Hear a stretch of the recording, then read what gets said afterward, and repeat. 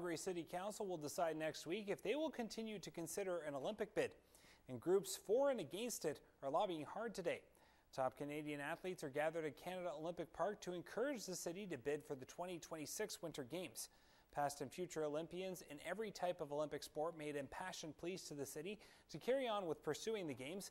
They say they're aware of the costs of the Games and they want to see a responsible plan, but after all the efforts so far, question why the city would stop now. The athletes talked about how Calgary's 1988 Games inspired them and left them with facilities that are still used today. The message for council today is basically don't pull the plug on exploring a possible bid, at least not yet. They say the city still doesn't have enough information to make a decision either way, and the work should continue. The big picture is more than just the money, and it's more than just 16 days of sporting competitions. It's everything that's left behind. And 30 years later, you can see what's left behind. All of us benefit from the incredible legacy. The city has spent about $6 million looking into a bid so far, and now has support from the federal and provincial governments to establish a $30 million bid company. But some councillors are questioning whether it's worth it and will vote next week. While many athletes are pro-Olympic bid, the Canadian Taxpayers Federation says hosting the Games would be a complete waste of money.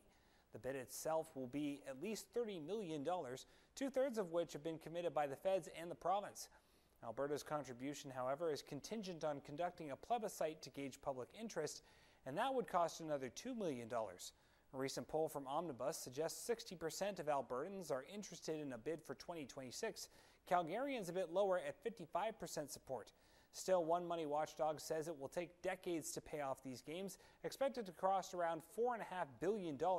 Legacy facilities are in place from the '88 Olympics, but there's concerns we'll need much more than that. This would come with a huge price tag. It would mean property tax hikes. It would mean the provincial debt's going to go up even higher. The federal debt's going to go up even higher. We just can't afford the Olympics. The problem is that we can't equate the Games with the bid, with the economy, and just to get a little bit too excited about the Games themselves without considering, is this the right time? It's a gamble, even if we put a bid forward, that we're going to get the Games. And so if we desperately need the Games in order to survive as a city, I would say we have to come up with other solutions. First order of business in council Monday is a yes or no vote on an Olympic bid, and it could all end there. Previous vote tallies at City Hall suggest there could be an 8-vote majority for killing the bid.